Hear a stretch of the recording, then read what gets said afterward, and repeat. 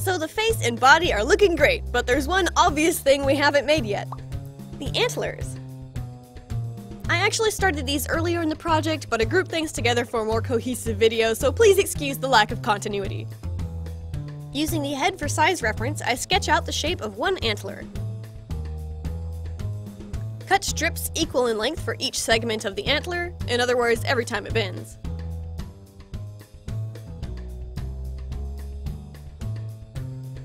Roll the strips into cylinders and glue the ends. Connecting the pieces was kind of awkward, but basically I glued small strips of paper across each intersection, all while comparing it to the draft below.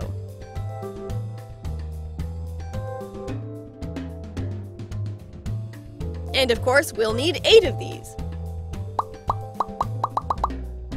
The basic shapes are formed, so to strengthen the structure I'll be using good old paper mache. I wanted the antlers to be both lightweight and hollow, so this was the best solution I could think of. Taking particular care around the joints, wet the newspaper with a glue, water, or flour mixture, and drape each piece around the antler. They sure are higgledy-piggledy shapes, aren't they? The most interesting and beautiful part of this Pokemon are the gems on its antlers. So let's make them next. As if this project wasn't ambitious enough, I'm going to try my hand at mold making and casting resin for the first time. First things first, I use more epoxy to create the shape of the gems. There are 3 different gem pieces per antler in a rainbow of colors. Because these epoxy pieces will be duplicated, I take a lot of care and time sanding and perfecting the shape before the next step, creating the mold.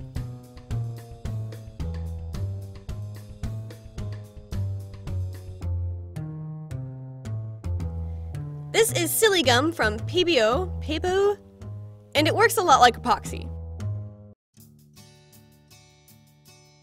Take equal parts A and B. Whoa, it feels slippery.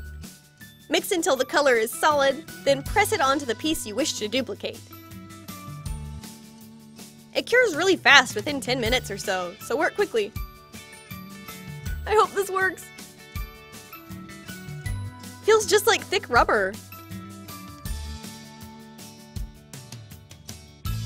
It did great! That's beautiful. Next, I'll be using this Japanese brand of UV resin for the first time. You resin pros out there are likely already predicting catastrophic failure, but it was my first time and researching this stuff was hard, so bear with me. I bought one big clear bottle of resin and several colors. I also felt it was time to invest in a UV lamp, both for this and future projects. So, my molds can't face up. There we go. Let's give this a shot. Figured I'd start with the lightest colors first, just in case the mold stains and transfer color or something. Resin feels kind of like syrup. Pop it into the lamp and hope for the best. It says it takes about 8 minutes under the UV light to harden. I feel like we shouldn't stare into this. Let's see how they did. Oh dear, they did not fully cure, no matter how long I kept them under the lamp. And here's why. When using UV resin, the mold must be clear so that the light can penetrate every part of the mold and reach the resin. Solid molds like this one I used must be paired with a different kind of resin, 2-part resin, which you mix together, pour, and it just cures on its own. Long story short, I used the wrong materials in combination. What to do? I'm stubborn, so I figured I'd force it to work and cure thin layers at a time. If it's thin enough, the UV light from directly above should be sufficient, right? I'll just take it real slow, adding a couple drops of resin, then a little color for each layer. And it kind of worked. They're a little strange. I mean, there's more bubbles and the surface is uneven, sometimes glossy, sometimes matte. Definitely better than take 1, but basically I forced it and it shows. Plus it took ages, as you can imagine. I worked through the night only to produce 6 more pieces, or 2 antlers worth. It was then I decided purchasing the correct molding supplies would probably be worth my time and money. While we're waiting for supplies to come in the mail, let's make her eyes. Take a white polymer clay like this one and knead it till it's nice and mushy. My block was about 3 years old, so it took some convincing. Ah, my fingers.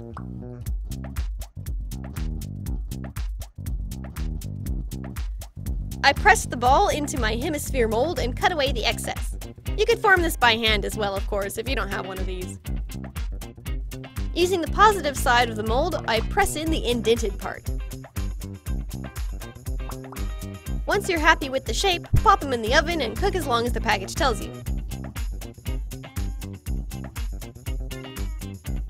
Despite my best efforts, there are always dust bits and fingerprints all over these things. I don't know how polymer clay artists can keep the stuff so clean.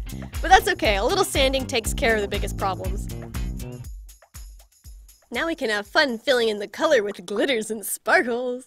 I paint glue on the sides to coat the whole basin with a dark blue glitter first, then sprinkle in other bits. I'm using Lisa Pavelka's Magic Gloss this time. It's a shallow pool of UV resin, so it should work fine with the lamp. Most importantly, I pop on the X-shaped pupils specific to the Pokemon, which were cut out of black paper. Add 2 more blobs to make the dome shape and cure them again.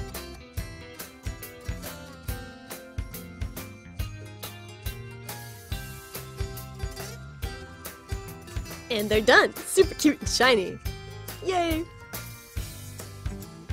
They look pretty adorbs, but if you look at her from any direction other than front on, you see a problem. Despite all that sanding we did, the shape of the eye and the shape of the face just aren't lining up. The gap is very noticeable. I knew that would bother me, so I made a new pair of eyes specific to this face's shape by smooshing a piece of clay directly into the back of her face and proceeding with all the same steps from there. They look pretty derpy on their own, and... Once we set them in place with silicone putty, they look sharp and gap-free.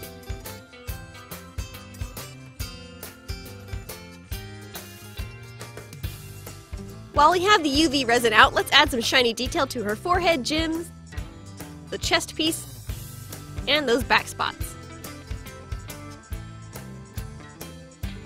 Her top half is looking unfinished, so bringing out the Twirl-tastic yarn by Yarn Bee here, let's stick on the fur accents.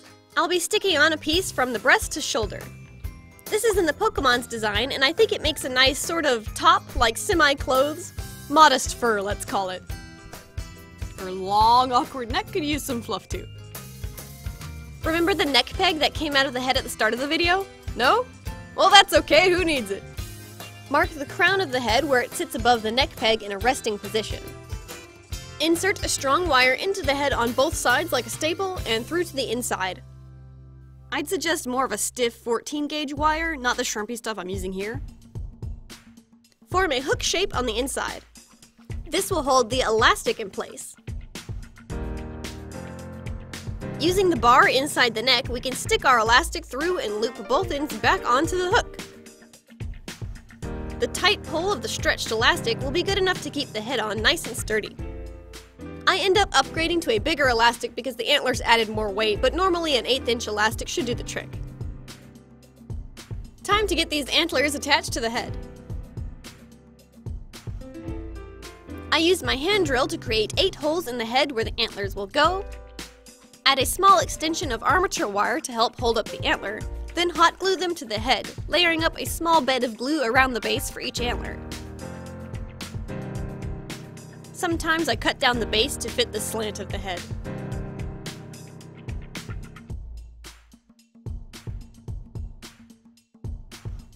We want to hide that hairy scalp and attach the antlers better to the base with another round of paper mache. I'm hoping it will start to look like an antler crown and less like a giant tarantula soon. It totally looks like a spider. Ah! Give it a priming coat of white and then a final beige color.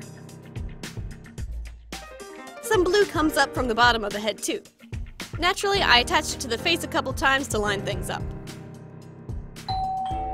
Hear that? The other molding supplies have arrived at last! We can finish the resin. Now, I'm not going to include a full mold making tutorial in this video, especially since I'm such a noob at it myself. So if you're really interested to learn about this, I'll link the videos that I found most useful and the ones I watched in the description box below. Basically, I followed a long checklist of things to do. I made casings out of cups and plastic packaging, accurately mixed the silicone and hardening agents using an electronic scale, and dripped the silicone into the molds to eliminate bubbles. Although it honestly looks like Bubble City in there, so let's hope it works. It took a couple hours to cure, and when I removed everything, it made a beautiful clear rubbery mold. But to answer the big question, will it cure the resin? Fingers crossed. It worked! Yes! You guys don't even know how happy I was. The resin was giving me so many problems. It was solely my fault. We had to push the deadline for our videos back an entire week, so I do apologize to my collaboration partners. They were super nice about it though. Thanks, guys.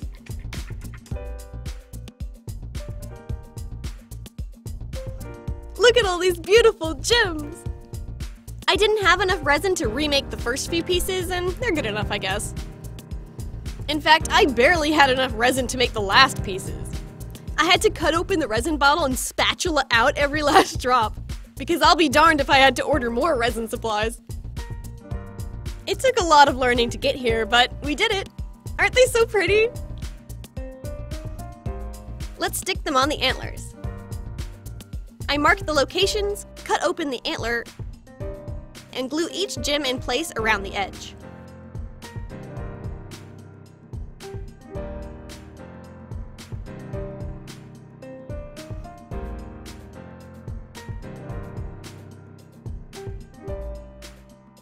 Now, why did I go through all the trouble of making hollow antlers and clear gem pieces?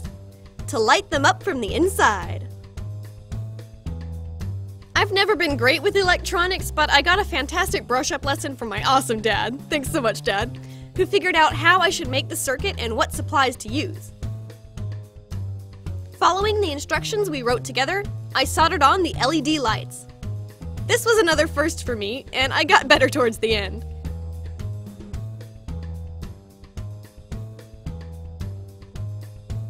Basically, I created a parallel circuit which fits into the crown of the head, including a switch at the base. At long last, her gigantic crown of antlers is complete and can be reattached to the body via the elastics I showed earlier. I went back and forth about hair. A couple photoshopped sketches later and... yeah, definitely hair. This deep blue is TARDIS from the Doll Planet on Etsy. And the white I used for the top of her head is Snowflake from dollyhair.com. If you have any questions about the materials I used in this video, they will all be listed in the description box below. That forehead seam annoyed me, so taking some simple cardstock paper, I cut a fancy tiara-esque design out and glue it to the forehead. I was careful gluing on the hair and tiara. We still want the back of her head to be removable after all. A little styling will hide the rest of the seam lines, and then we can call this legendary Pokemon complete!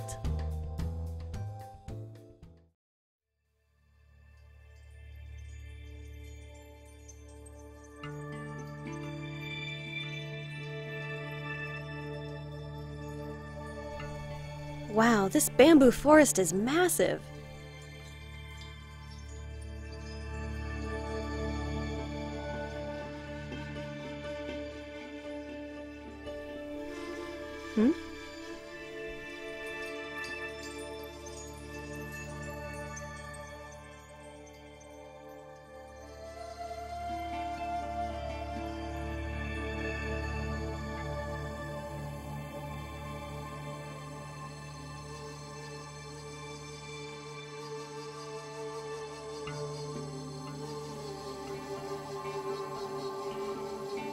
Was that a legendary Pokemon?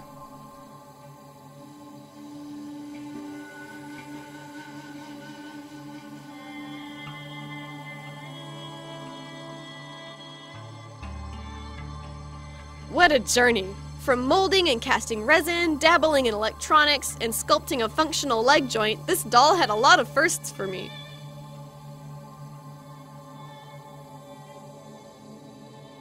Sometimes I think the antlers are too big, but then I look at the Pokemon again and think, well, it's pretty accurate actually.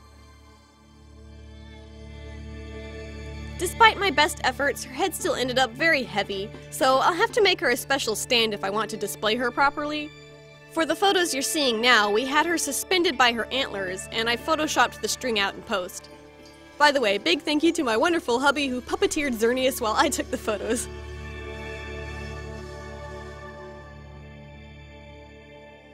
I'm sad to say the LEDs were insufficient in lighting the entire antler, but they do illuminate the first row. Back when I planned on sculpting a smaller head is when I talked with my dad about making the LED circuit, so my plans changed and, it just didn't work out. Since it is accessible, I might try extending more lights into the antlers later, because it's just a shame the whole thing doesn't light up. However, in the sun, and especially with backlighting, the resin pieces sparkle quite beautifully.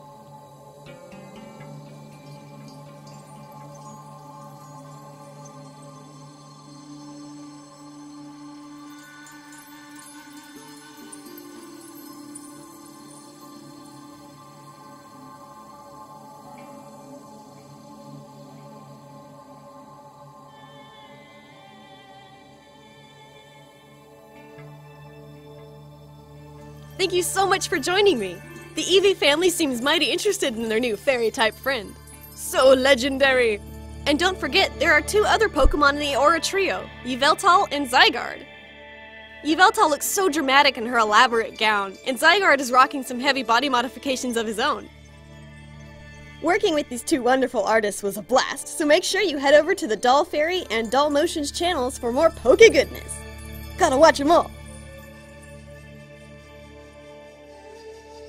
Give that like button a boop, and become a subscriber if you enjoy creating customs with me. I really appreciate it. Stay artsy! Annyeong!